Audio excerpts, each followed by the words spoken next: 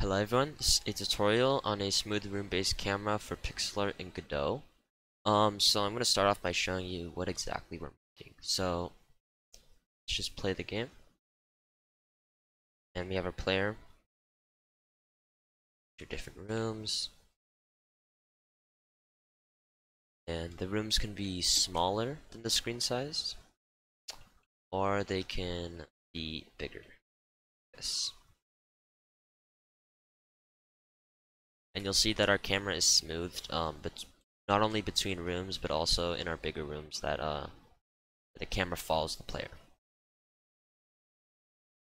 Alright, so the way this works is that we have multiple rooms. We have these rooms that are defined by area 2Ds and the collision shapes. Now this idea, I'll be showing you another example. So this idea was originally presented to me by Verrazano. I was looking at how to do this myself because I didn't really know, and he came up with the area 2D, and to use those to check which room the player is in.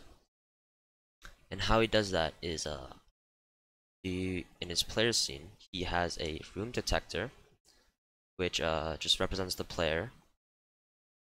And so what this will do is that whenever the player enters a room, it will activate the signal, and this activates this function that will change the camera limits according to the current room it's in. And that works quite well, actually. I'll show you. See, we're in a bigger room. Now we're in this room. Now we're in a smaller room. There we go. But you'll notice that when we're in the bigger room, it's not really smoothed, and between rooms, we're not. The transition isn't really smooth. It's just pretty instant, right? So what you'll see is that if you try to use camera smoothing, by just checking it over here, smoothing enabled and limit smoothed, start to see some problems. And yeah, you'll see the jitteriness, and that's not what you want. Like, you don't want that in your game. Now the transition between rooms is okay. It's not perfect, but it's okay. But yeah, the jitteriness is unacceptable, in my opinion. So, and what originally inspired me to do this was I wanted my the transition to be something similar to Celeste. You'll notice that whenever the player goes through different rooms, it kind of transitions between them. So yeah, I'm going to be showing you guys my project now. So, like I said before, I still use the Area 2Ds. However, I have the camera outside the player's scene, and it's just in the main scene or the testing scene. And in my player scene, I have the room detector, and this room detector is on layer 8, which is room. And all my area 2D rooms are also on layer 8. Okay. And this room detector, I have made the size of the collision shape 0, 0. That's because you'll notice that there's sometimes there are issues between actually I'll show you right here.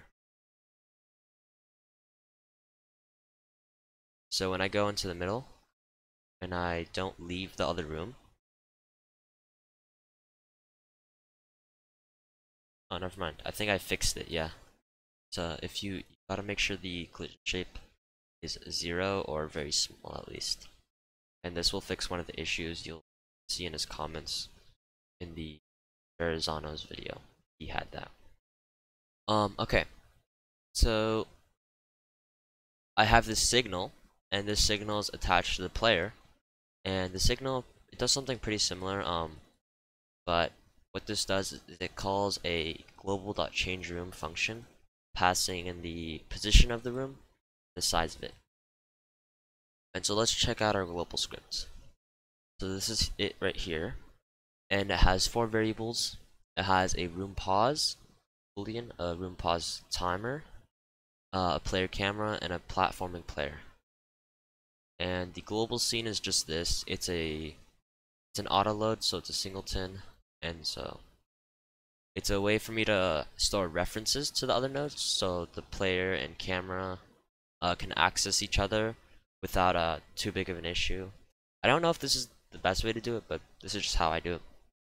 Um, and what this does now is it sets the player camera's current room center and current room size to what we're given up here. And then it also pauses. So what this pause does to the player, and all it does is that if room pause is true, that means we won't be moving. So it just pauses player movement. And you'll kind of notice that it's kind of a slight pause. It's a similar thing in Celeste, though. That's why I have it in my game. I have it in this game, yeah. Okay, let's move on to the camera script. So this is where most of the things happen. So I have 6 variables here. And let's go to the camera node. So I have a follow smoothing. And this value is just the value between 0 and 1. And that determines how fast it smooths. And so I have this value, smoothing.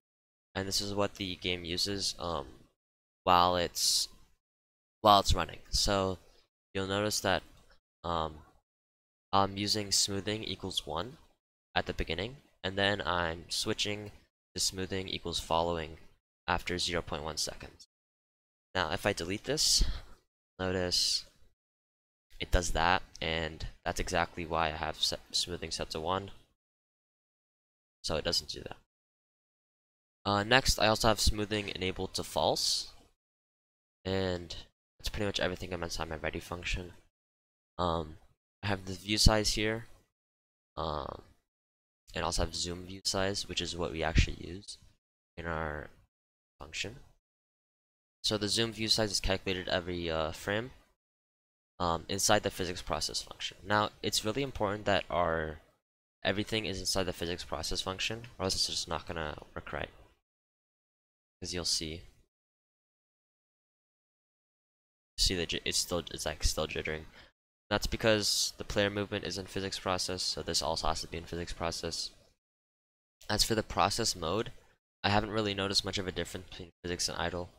I just have it on physics, so do what you will with that. Now this camera, this works for almost anything. I mean, I've only tested on a platformer, but I would assume it wouldn't really break for anything else. But yeah. Next up, now we're getting a target position. This target position is used to calculate the position of the camera in that in that frame, and this is done by lerping current position of the position. No, sorry. This is done by lerping the current camera position to the target position by the smoothing amount, and that's why the smoothing needs to be between 0 and 1. So the idea to lerp or interpolate the camera was actually from a video by Nessie. That video is in the description. It was on how to make a perfect pixel art camera and still have it smoothed. And yeah, that's pretty much where I got the idea to lerp. That's pretty much how we smooth the camera. Without this, it's not smooth at all. Another important thing to note is that you want to have your limits to set to the maximum, or what they are by default. So yeah, just 100, like a million is fine, and you want to make sure smoothing is disabled. Although the script does disable it by default whenever it starts. And lastly, we have our calculate target position. And you don't really need to know too much about how this works, but all it does is it uses the room size and the view size, the zoom view size, to calculate the best possible position for the camera to be in. Now, what's important is that if our room is smaller than the current view size, or it's the same size, it's just gonna set the camera position to that. It's gonna set the target position to the room sensor. Otherwise, it will try to follow the player as best it can, but it won't leave the bounds of the room. So like, it won't go past the walls of the room. Basically, yeah. Because if I were to not have this,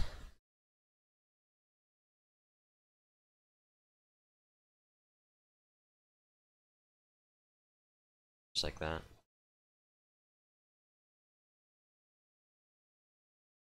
Oh wait, what? Oh, dot X.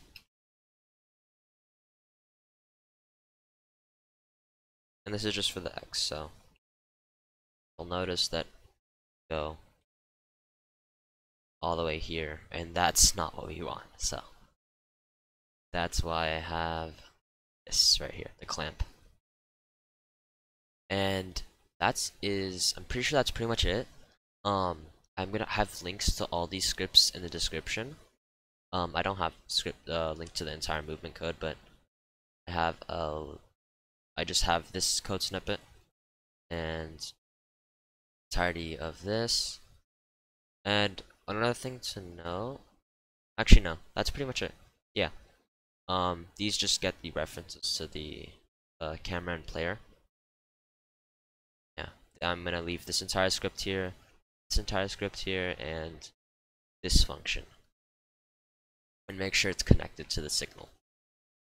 But yeah, that's pretty much it. Thank you for watching the tutorial. Hope you guys learned something. Again, credits to Verrazano and Nessie. They were kind of what got me to this solution. I kind of put them together, and this is what I got. Alright, see you guys.